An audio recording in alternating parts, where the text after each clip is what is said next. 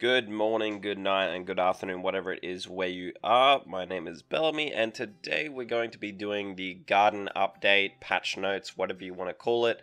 We're going to be going through because just recently, a couple days ago, we got an announcement from Gamigo on Twitter that we're going to be getting the Archeage Garden of the Gods update. We've just been referring to it as the Gardens update, coming from Korea, and we're going to be getting that on the 11th of June, so way sooner than some of us anticipated. When people have been asking me recently, I said anywhere from about 1 month to 3 months, somewhere along those lines, I would say, which is great news because, you know, since the release of Archeage Unchained, Gamigo has been pretty lackluster on their churning out of the Korean updates and keeping us up to date with that, so we've fallen a little bit behind on the Korean expansions.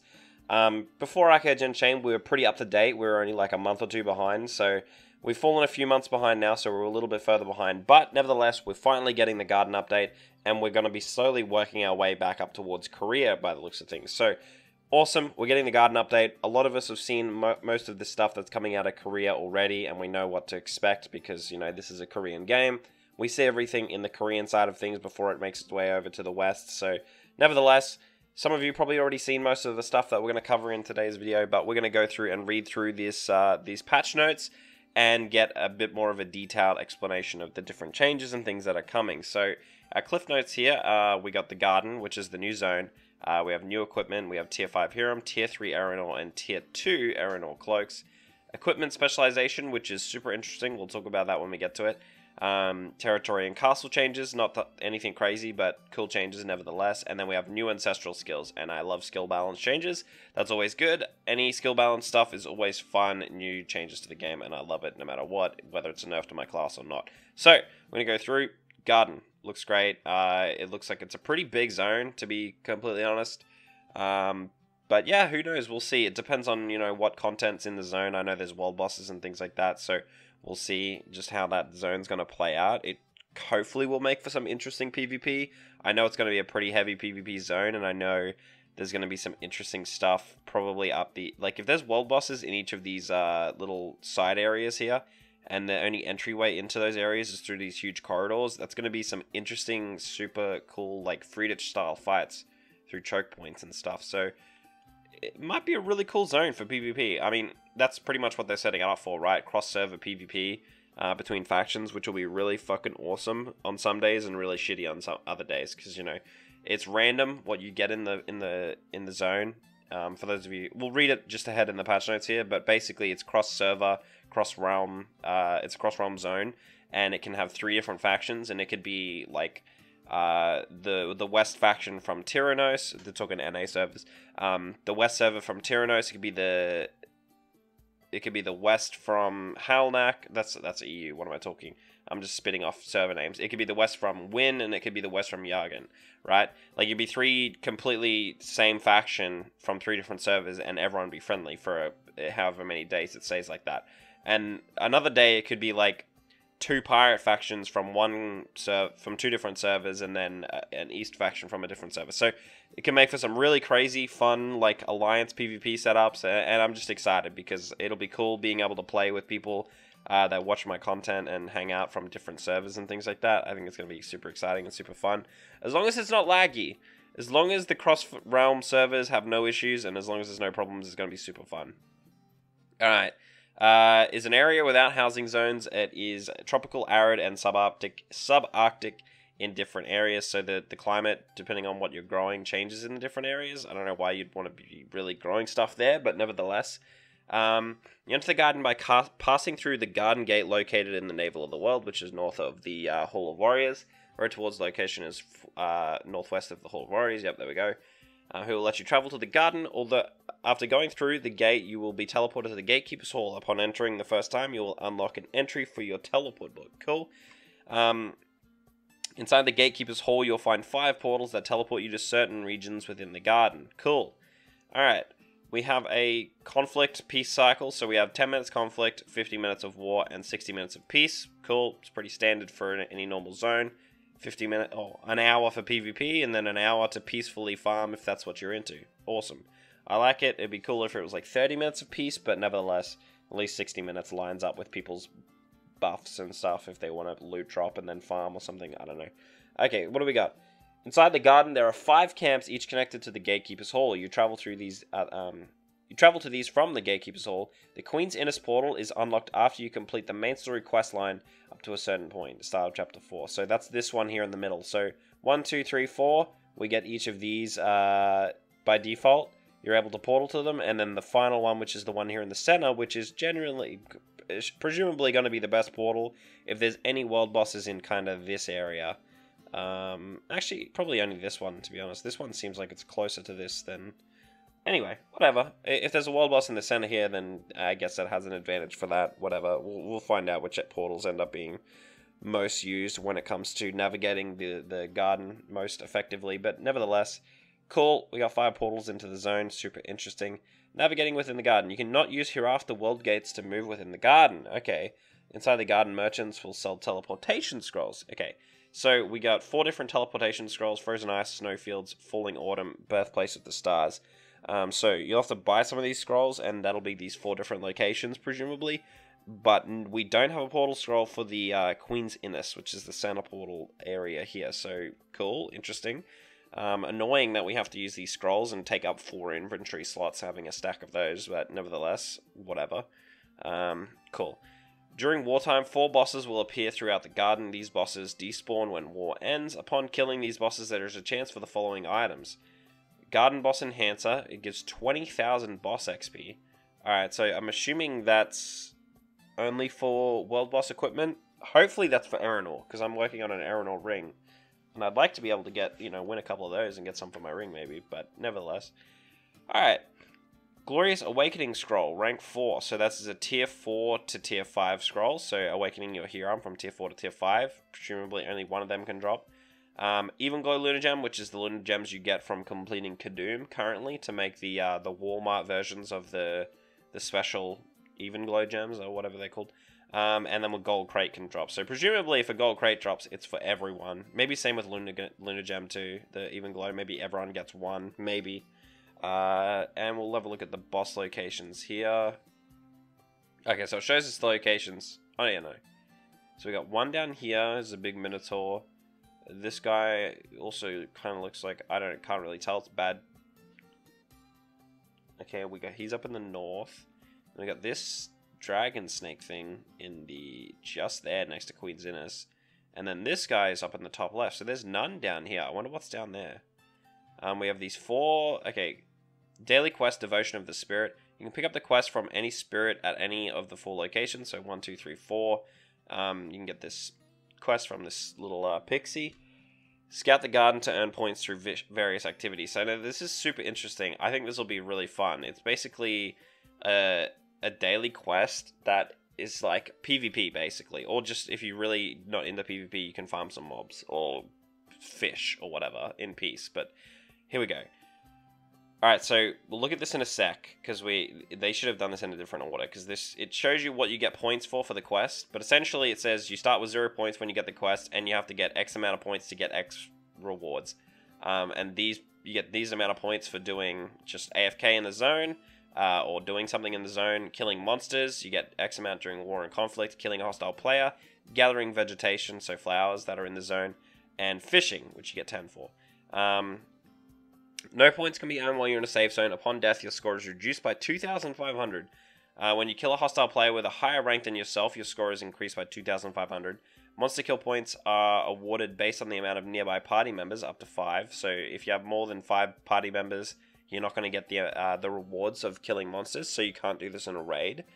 You do not receive any points over time if your rank is 6 or above. So once you get above rank 6, and there are 12 ranks, you will not get points just by passively being in the zone, AFK, or whatever it is you're doing. When you kill a boss monster, all participants receive 5,000 points. So if you kill a boss, that's really good. You can craft a buff to protect yourself from losing points when you die, and it increases the amount of points you get from killing monsters by 50%. So the buff is this thing here. You grants the elemental protection buff. Points gained from killing monsters increased by 50%. Your points are not decreased upon death. Lasts for 30 minutes.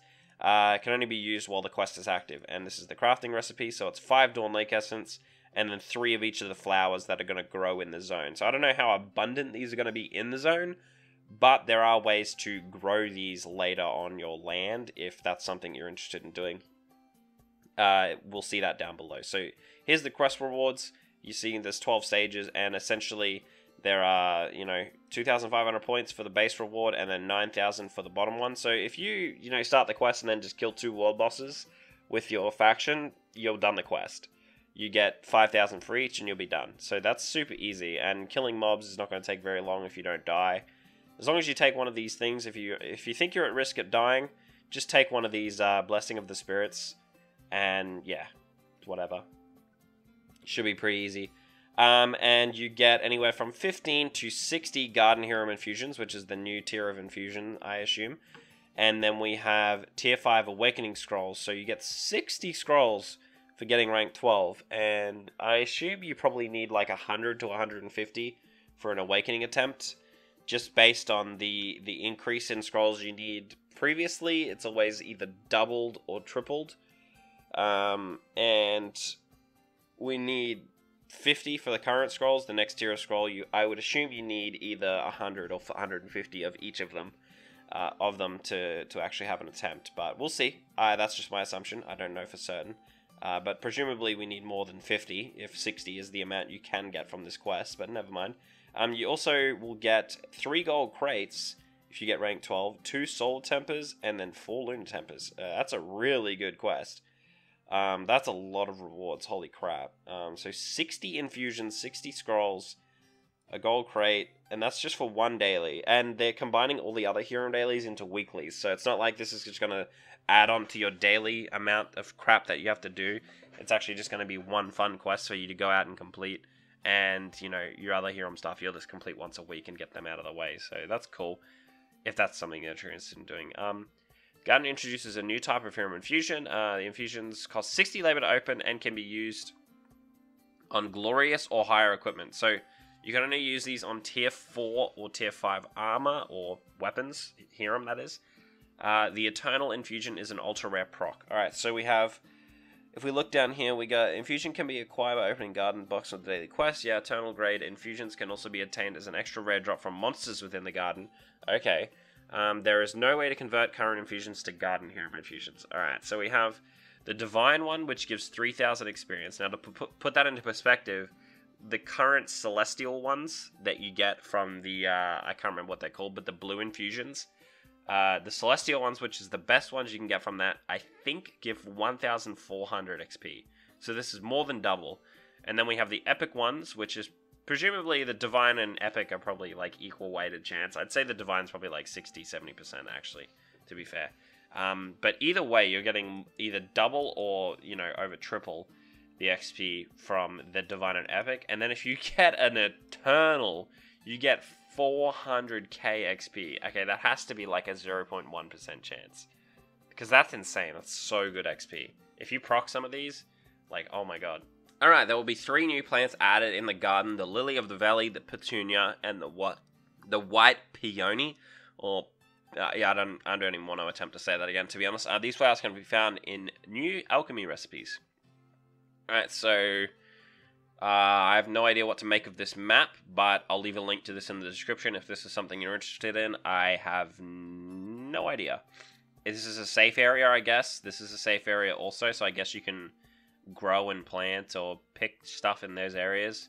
Same with these areas. Sure. Cool. Alright, whatever. No idea, but let's move on.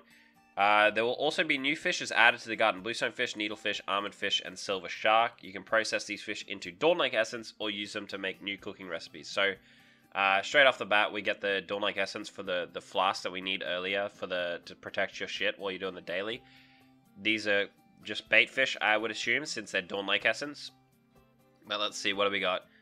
These items can be crafted at a new workbench within the garden. So we got improved Judge's Longing, basically, which is a last crafting. I don't know if that's what it'll actually be called, but basically increases your resilience or toughness by X amount and restores health when you're attacked. Same as Judge's Longing, just slightly better. We have a rank 8 small healing potion, and so this is just new ranks of the regular green, red, purple, and blue health and mana potions. We got 13% of max health instantly, 13%, 1.3 max health over 10 seconds on the Belamy ones, and then we have slightly better health and mana restore on the the new health potions. So just to put that in perspective, the current max rank ones are the Alluvian Loves, which most people don't even use, but it's 37% of your max health when you pop it, and this one is 42%, so it's 5% better. Nothing crazy, but it's whatever. These I'm excited for is the sandwich and the soups. These give 50% of your max health and mana over 4 seconds. The max health ones are really good for tanks who have tons of max HP, and it takes like fucking forever for them to heal if they want to use like sandwiches and shit. And the 50% mana is really good for Arse mages who just want to, you know, eat one soup and have a lot of mana return and not have to eat like 40 soups or pop flasks or take all your armor off and pop flasks or some shit. And then we have Blessing of the Spirits, which is that new flask above that you need to pop to protect yourself if you're doing the quest, solo, or whatever it is you might be doing. Alright, mechanics of the garden. The garden is a unique place with several new and unique mechanics in the game. Inside the garden, you will encounter hostile forces from all servers. Each faction will be classified as their own. Example, Alexander Nuia. Yep, we already read about this. 3 factions will be paired against each other in the garden instance. Every X amount of days, these pairings will be changed. I would assume it's like 3 days, 4 days, or something like that, but we'll see. Example, Alexander Nuia, Halnak Nuia, and Belstrom Pirates will be in the same garden instance, but all 3 are hostile to each other. Oh, okay, so if you end up with... Okay, that's cool. I like that. You're always hostile to the other factions. Okay, that's something that I didn't know. So if you get all 3, like 3 West factions, then yeah, you're not going to be... Yeah, that's really cool. You're not going to be all like friendly and have a boring couple of days. You're all going to be fighting each other. So that's super cool. Anyway, there are 4 respawn bases, Nuis that you can spawn at when you die. When you respawn, the base of the location is where you die. These respawn bases are shared between all factions in the garden, but you can quickly move between them by using the resurrection tree in these bases. I see. Alright. So tier 5 Haram. This is a quick glimpse at what some of them look like. This is plate on a male. This is cloth on a female, and presumably leather on a male. So, you know, I like the cloth. I think it looks good. I think that the unsymmetricality, is that a word? I don't like that these aren't symmetrical. It kind of triggers me. I like the black and I like the gold. It looks good. But just cut this off here. Why does it have to be asymmetrical? That's what I was going for. Anyway, whatever. It's just a reskin version of the other armors. Let's be honest. It's nothing. I mean, the face is different and the shoulders are a bit added, but it's mostly just a recolored version of the tier 4 armor. And to be honest, I kind of liked the white and blue of the tier 4, but nevertheless, cool armor. We'll see how it actually looks in game on my character. I'll might like it more. Who knows? Alright, you can acquire this gear by awakening tier 4 Hiram of a mythic or higher grade. Awakening the item will remain the same grade as it was before, so tier 4 mythic will go to tier 5 mythic, eternal tier 4 to eternal tier 5. As with all other awakenings, all your image items, lunar gems, tempers, and stuff will remain. Now, I'm uncertain if the XP amount required for tier 4 to tier 5 remains the same, or if it'll actually increase the cost. If it increases the cost, that would be bad, because it means that someone that has Eternal will get Eternal for free without having to... I don't know. I'm assuming it doesn't. It doesn't say whether it does or not, but I'm assuming it doesn't because of this. Because it would be fucking stupid if it does, but...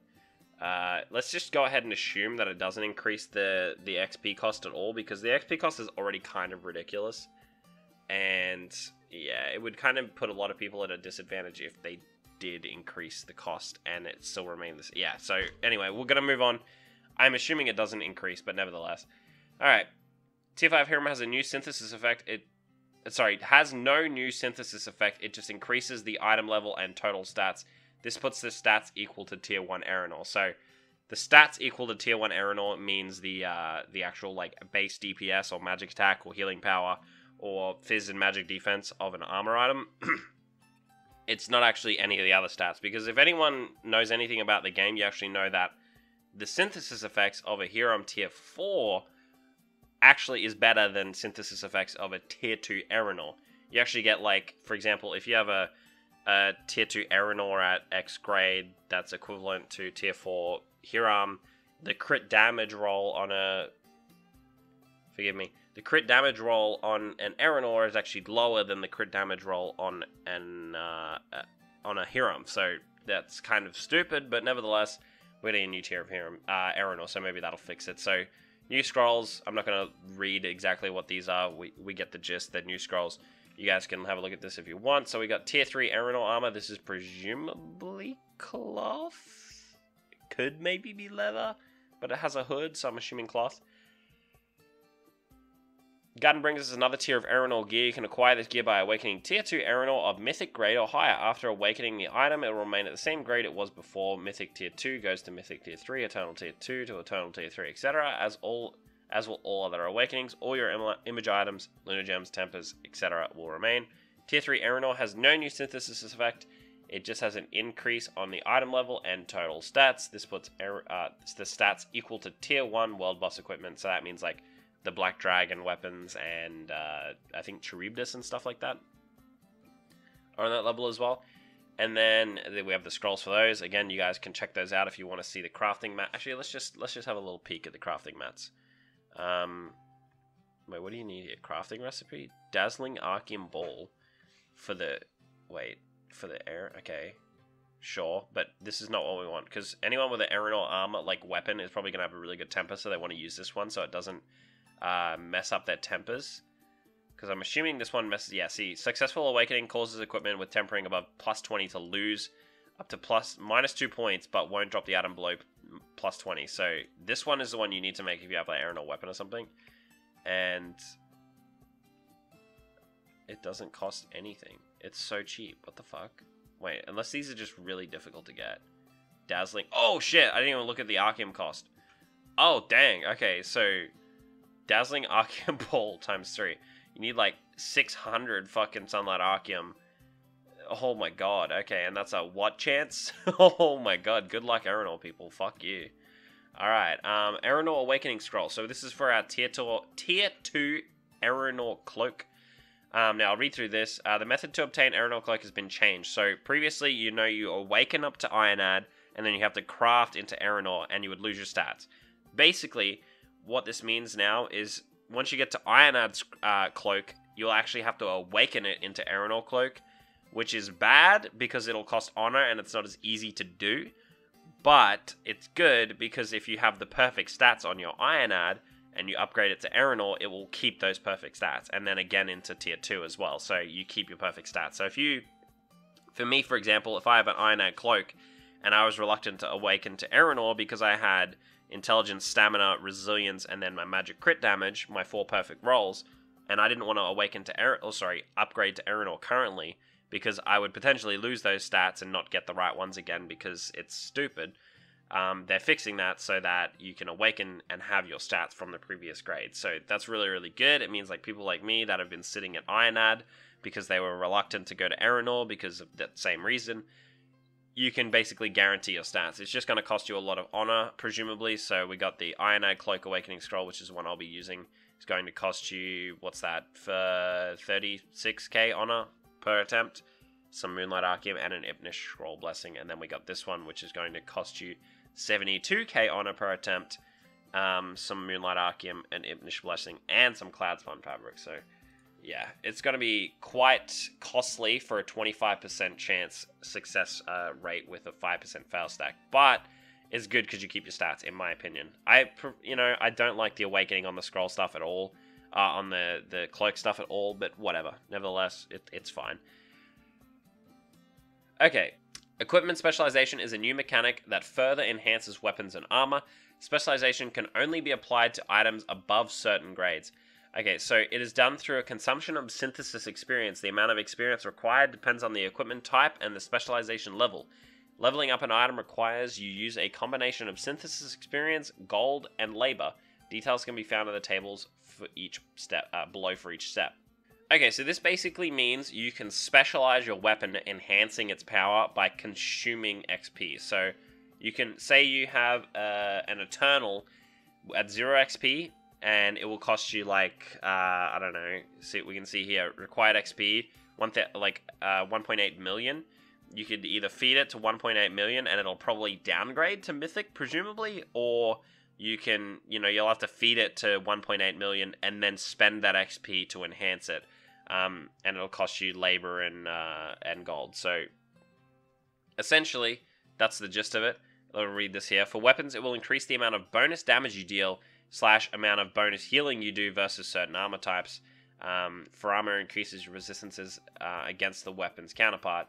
Okay, so essentially, we have the different weapon types.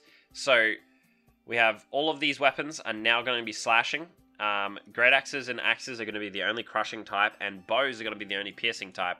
And then we have 2 new additional types, which is scepter and staff, which is destruction, and club and great club, which is mystical. Now, essentially, the way this works is very similar to our previous system. It's just a bit more intricate now. So, for example, mystical is our healing stuff. So, if you're healing someone in cloth, they're going to get 4 times the amount of healing, or 40% more. I would assume that means. And someone in leather is going to get 20% more, and then someone in plate is going to get no increase or decrease at all. And then we have something like destruction, which is the damage type of magic, so magic damage weapons, so staff, scepter, is going to deal 4 times or 40% more damage against plate, 10% or whatever damage against leather, and then no additional damage against cloth. And then we have like our piercing weapons, which is going to be bows only, are going to be doing 40% more to cloth, or 4 times, whatever this ends up being. No additional to leather, and 1 additional to plate, which is interesting. But that's cool. Then we have crushing, which is our axes and great axes are going to be doing 3 times or 30% to leather and plate. So that's probably going to be the way to go. I mean, axes and great axes are definitely going to be way more used than they already are when this comes out, I feel like. But nevertheless, we have slashing, which is going to give us 40% to leather and 1 or 10% to cloth. So all of these other weapons, Nodachi, sword, katana, Nodachi. So I say dagger, sword, katana, Nodachi, greatsword, short spear, long spear. Yeah. So Rip long spear users, you're in a good spot before with your slashing, and essentially this does the same thing as before, but you're no longer a smart boy. I mean, it's whatever. I think axes and great axes are definitely going to be where it's at. I think people care more about doing more damage to leather and plate, even though, in my opinion, slashing is probably the way to go. Okay, so we got here below, I should have read this first. We have nothing, which means no bonus damage and healing. Oh, and low, medium, high, and then high bonus. It doesn't give us a percentage or anything. I'm assuming it's 40%, 10%, etc., etc. And that would just rely, yeah. Anyway, moving on.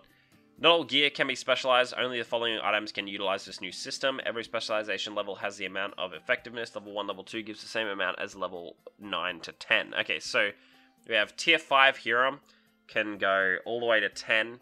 We have Abyssal Library Tier 2, Black Dragon, Leviathan, Charybdis, and Anthlon stuff can only go to +4 specialization. That's alright, it's only armor in most cases, other than Black Dragon stuff. But we do have Furious Black Dragon. So Furious Black Dragon can go to +10. The Tier 2 Leviathan can go +10. Tier 2 Charybdis can go +10. And Tier 2 Anthlon can go +10. And then obviously Erenor can go +10 as well. So that's cool. The armor limits are slightly different. They're 2 and then 5, so they can't go super high. So that's cool. People are going to be a lot less tanky, I think, in this patch. So, I mean, no, that's not true. I take that back. There's a few different ways this could fall, but essentially, people are going to be tankier against some people and way squishier against others. So this is cool. That just means that rolls are more important again. Yeah, okay. Anyway, we're not going to get too much into that. We're just going through the patch notes. Okay, synthesis, experience required, specialization level. Alright, so we're looking at anywhere between 372,000, which is nothing, to basically 4 million almost. Holy crap. Alright. That's going to be a lot. Yeah. That's a lot. Like a lot. Jesus Christ. Alright, so a total of 20 million to get all of them. To get Specialization 10. So if anyone has got a Specialization 10, like Eternal Staff or something, that motherfucker has grinded. But to be fair, getting XP is probably going to be a lot easier with the Garden update and getting all those new juicy infusions, so maybe less. And then we have the Erenor Specialization, which is this amount of XP, which is, it's a fair bit of gold to get all the specializations, but whatever. Okay, we have the Castle Territory changes, so essentially this is New features for the castle stuff. So we have the Guardian Altar. When a hero prays at the Guardian Altar, a caretaker NPC will spawn. The hero can deliver a protective shield activator to this caretaker, and he will spawn a protective bubble around the castle's steamy territory oasis. So this is the oasis here where you can sit in AFK and get labor. So it puts a bubble around to protect those people. The protective bubble will last for 6 hours and prevents any entry from inside. The bubble only prevents entry. Ranged attacks can still go through it. So you're telling me that a Malediction Mage can just stand here and still kill everyone with crashing waves? Cool. When you're inside the bubble while you have the territory bathing suit equipped, you will heal for 750 health per 5 seconds. Alright, that's not enough, but whatever. Sure, this won't make a difference, but yeah, yep, cool. Well, I love it. At least it's a little bit more difficult, I guess. If you want to really protect your people that are AFK in this thing, I guess you can do it properly now, so whatever. Only heroes can upgrade territory buildings in advanced territory buildings. Yep, sure. Yep, that's the building materials, whatever. Advanced farmhouse. Yes, let's see. When upgrading a farmhouse to an advanced farmhouse, all current functionality will remain. After successfully building an advanced farmhouse, a master biologist will spawn. From this biologist, you can pick up a new quest. Let's see. It's in the garden. You collect garden specimens, and you get an unidentified garden seed territory contribution. Okay. So, you take the garden specimen and you get unidentified garden seeds and territory contribution. So, a small bundle of seeds obtained through the numerous sample study by the garden biologist. When used, you can acquire one of the following items. So, you get one of the seeds that you can then plant on your land at a later date. So, these are the seeds that are found, or flowers that are grown and found in the new zone, the garden, and used to craft the new stuff. So, you're going to have to get these if you want to craft the new flasks or that new pot yourself that protects your shit while doing your daily. So this will be quite important, I feel. And then we have these seeds can be planted on your own personal farms. Yep, cool. Advanced territory outposts. When upgrading the outpost, all current functionality will remain. After successfully building the okay. So they're replacing the purification kill quest. And it's just going to be 50 mobs now instead of 100 mobs. And it is going to grant infusions, 50 territory pence, 1 territory coin, 100 honor, and 10 territory contributions. So it's mostly the same, except you get honor and contribution now. I don't know if you got contribution before, but yeah, you definitely didn't get honor, so just get a little bit extra honor, and it's not quite as AIDS, so that's cool. So this is the flask for putting this bubble around the oasis. That's whatever. Advanced workshop. Let's see. When upgrading the workshop, all current functionality will remain. After successfully building an advanced workshop, workbench will appear. This workbench is used to craft the awakening scrolls for liberated Erenor. The territory resource supervisor will also appear. After a minimum of 48 hours, this supervisor will request resources. Heroes have to accept this request within 1 hour. If they fail, they will be asked again at least 1 hour later. When a hero activates the resource quest, the territory resource box will be activated. A daily quest will appear which rewards the player for turning in the wanted resource. The rewards for this daily quest are territory pence and territory contribution. The resource box will stay open for 1 hour, during which there is no limit on the amount of deposits a player can make, but the daily quest can only be completed once. Subsequent deliverers will reward the players with additional territory contribution, 15 contribution per delivery. For 10 contributions that are made within this 1 hour, the territory income will increase by 1,000 gold up to a maximum of 5,000 gold. Okay, that's interesting. Kind of shitty, but interesting. I'm not going to talk about why it's shitty right now, but the resources requested will be, you know, the Aurora waters or the burning logs of the zone. Whatever. Interesting, cool, whatever. Yeah, I don't like it, but nevertheless. We have the balance changes of the Sinistone Yenistia faction competition. The rules of this quest have been changed. Thank you, ExitLag. I appreciate that. We get Blue Salt Bonds. We now get 3 and 300 honor points. Cool. Increased movement speed by 12 seconds after destroying a Purified Lodestone. Purified Lodestone's untouchable timer has been reduced from 1 minute to 30 seconds to 1 minute. Oh, sorry. Okay, it's to 1 minute. Okay, got it. After destroying a Purification Lodestone, the global message will be displayed upon destruction. Cool. Unable to translate well. The power maintenance time of guard tower. That makes no, not doing it. Shield adjustments. The extra physical and magic defense has been removed from Hiram and crafted shields.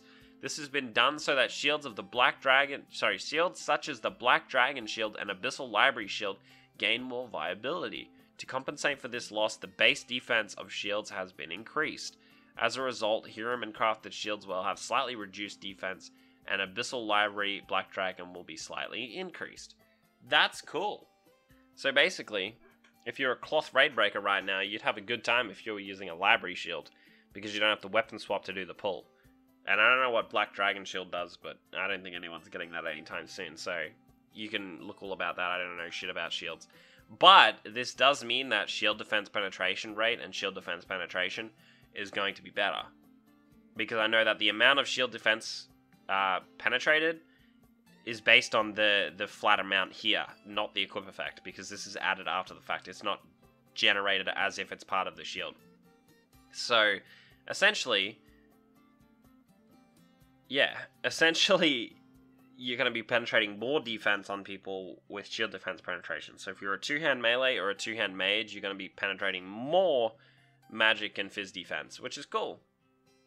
Not good for shield users, but yeah, cool. I like it. Cool. Yeah.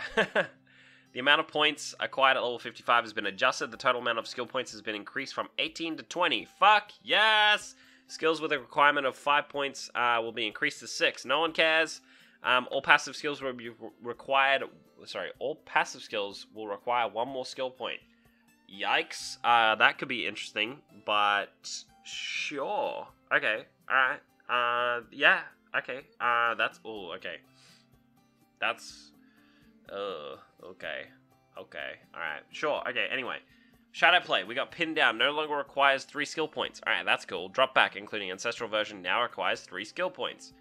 Okay, so that's good. That's really good. Because that means that people like Death Wishes can't just take like Backdrop and Shadow Smite. They actually have to go a few points in.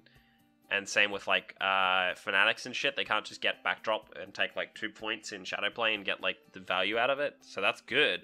But now they have more skill points, so they can still take it. But it just means they don't have more free skill points for other skill trees or whatever. Anyway, Occultism Absorb Life Force includes the Ancestral Version. The target's received healing reduction has now been increased from 60% to 90%. Damn. And the same deal with Innovate. Healing effectiveness reduction has been increased from 60 to 90%. Alright, we have the Battle Rage Quake Ancestral. The first attack, snared targets are shaken for 3 seconds, has been removed. Well, good night, Quake attack. No one's going to be using that anymore, except for maybe in raids, just for the AoE damage. But you're not going to be able to combo with that anymore, so... Lightning Triple Slash, back at it again. Wait, does that mean that people are going to be doing Lightning Triple Slash, Rapid Strike, Animation Cancelling again? Damn, dude, I'm excited. That's exciting. I'm not even a melee, but that's exciting. Okay, we have Startling Strain Life Ancestral can no longer be applied on yourself. Okay, that's annoying, but sure. The beneficial effects have been increased from 30% to 40%. Alright, well that's really good if you have a pocket healer, but if you don't have anyone constantly putting that on you, then that's kind of sucky. But anyway. Witchcraft, Innovate Gale, range damage. Okay, so, listen, I can read through these ones, but these are literally just... They've changed all of these skills so that they have a ranged melee or magic counterpart if they didn't already. So they all do the exact same thing, but see, Discord Wave does melee damage, Discord Gale does range, Dissonance Flame does melee, Dissonance Gale does range. Like, that's all these are. That's the only difference between all these. So go ahead and read through those if you want. And then we have part 2 of the Garden, which is... the second part of the Garden update that they got in Korea a little bit after the first release. Sometimes in Archeage's past, we have got multiple updates combined into one when they come over to the West, depending on what build the Korean group gives to the to Gamigo. But we don't know for certain if this is what we're going to be getting yet, so I'm not going to go over the Garden Part 2 in today's video. If we do get confirmation whether or not we're actually going to be getting this, I will do a second part of this video where I go over the Garden Part 2, but nevertheless, for this video, that's all we're going to cover. This is pretty much what we know we're going to get up to this point, and then we may get part 2. So I'll leave a link to this in the description if you want to go through and read part 2. I'm not going to do it in this video because it's already like 40 minutes long. But I hope you guys enjoyed. I'm super excited for the garden update. I think the PvP in that new zone is going to be extremely fun, and I'm super excited for some of the changes, like balance changes coming and things like that, and also all the new weapon specialization and stuff like that's going to be super fun. So thank you guys for watching. If you liked the video, like, comment, and subscribe, and I'll see you guys in the next video of whatever I make, or I'll see you in game over in the old Garden of the Gods when that releases on the 11th of June. So thank you guys. I'll see you guys next time.